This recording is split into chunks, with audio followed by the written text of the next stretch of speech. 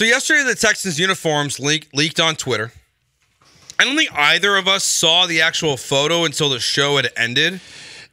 Correct. Because first, Joe, there was a leak of somebody standing in what looked like a loading dock. Yes.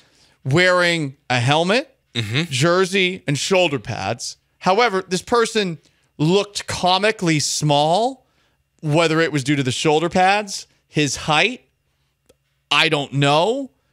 But everyone saw it and thought to themselves, wait, this is the rebrand? And it looked bad.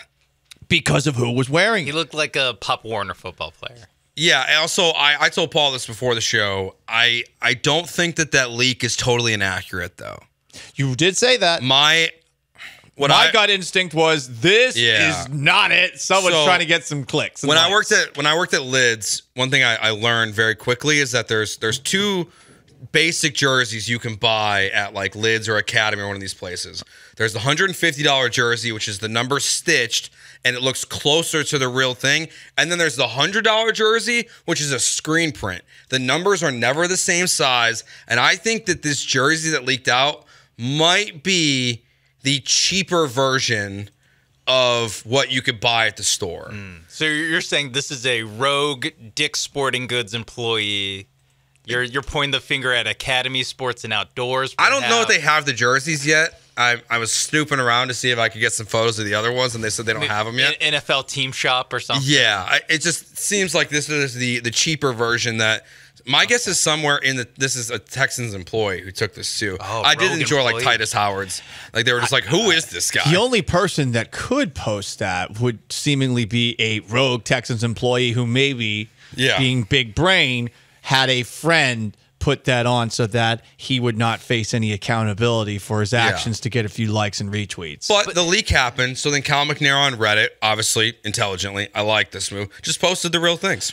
Whoever's doing PR for the Texans is doing a fantastic job, because I think Cal posting this on Texans Reddit, like, hey guys, look what I got underneath my trench coat, and showing you these jerseys with Tank Dell and Nico Collins wearing it, looked a lot better. It looks a lot better. Now, I think they look clean. I'm not a fan. I don't like them. Oh, really? I think that they should have kept the numbers red.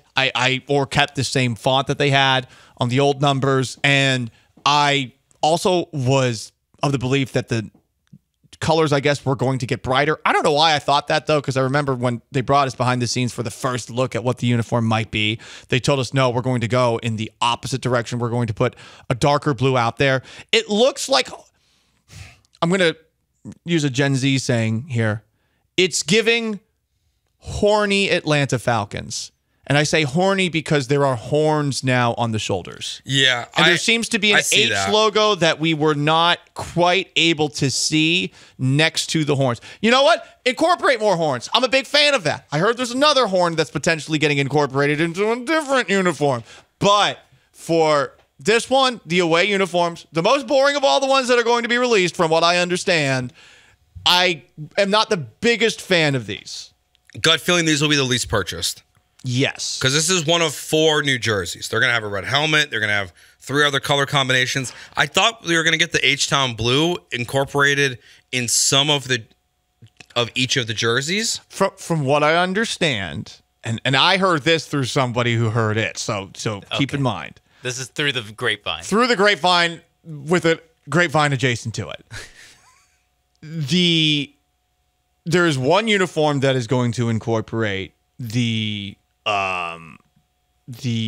as they call it, Italian blue. Okay. Instead of Columbia blue. Okay. Joey Luperfido would love it. Right. Yeah. But for the most part, it's going to be more of the same. One of the helmets has an interesting wrinkle that is different than the old Texans logo. And this away uniform is, as Sean said, as you probably know, Joe, like probably going to be the most boring one that's released. Yeah. But it's cool that they gave us a little sneak peek, you know? It looks like I told this to Dell this morning when we talked about it. It looks like someone could have made this jersey in Madden, and not in the last 24 hours, but in the last 20 years of Madden. Yeah, I see that. It's like it is very similar to their current road or their road white uniforms, except numbers change the color, little bit different of a font, and really you just are rotating the stripe to look more like a horn. It's like not even really that much different. I was a little disappointed because, like, I think, Paul, you were the one that told me this, so I think we both were just kind of like feeding each other bad information. Definitely. That I thought they were also going to go away from deep steel blue and go with a lighter, more blue kind of blue, in addition to the H-Town blue that they've teased. But now it's midnight blue. Oh. I don't like that. I like deep steel blue as the I know. brand. Folks hardworking. But it's maybe like the people. So is it not Liberty White anymore? I think it's still Liberty White and Battle Red and deep steel blue, but it's a deeper steel blue. They just changed deep steel blue. They made deep steel blue deeper and bluer. They're going deeper. Actually, more, I guess, blacker? I don't know. Yeah? It was a blacker version of blue. I don't know. Just darker blue, I guess. Okay, so Let's look close to black. That's all I'm saying. yeah, What? I like these first ones. I'm curious what the other three will look like. My guess is they all will leak, besides the H-Town blue one before April 23rd. I think this might have been a strategic leak. Yes. They knew they were getting crushed on social media. Exactly. That's why they did it. And to have Cal do it, again, whoever's doing the Texans PR is doing a good job. Well, I think they also got lucky It's that quick. was the worst jersey that got leaked first. Yeah. Because now it's going to, they're going to take the hit, or not really hit, because I don't think anyone is no, people are definitely trashing this because people will trash anything. Yes. But I think for us, this is the one where we're just kind of like, meh, all right. But again, this is pure speculation. I imagine the more drastic changes are coming with the three remaining ones that we haven't seen. Mm-hmm. And so that adds a level of kind of build up to April 23rd when they're going to announce them.